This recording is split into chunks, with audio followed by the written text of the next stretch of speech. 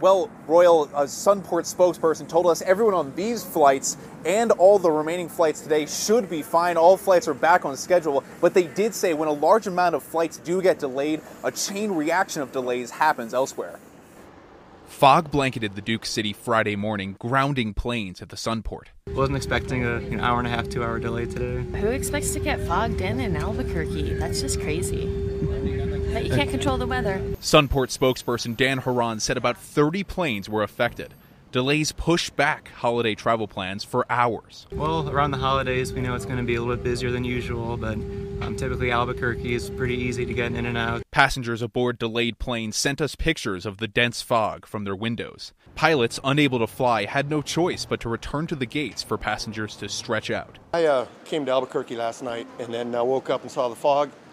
Heard that there might be delays, and it's like, well, if I'm delayed, I'm delayed. A couple of arriving planes had to be diverted to nearby airports. By 9:15 Friday morning, the planes were cleared to fly out.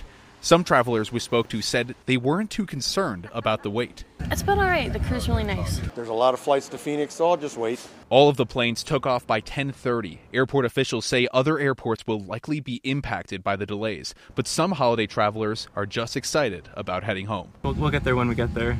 Spirit just to say hi. What's that?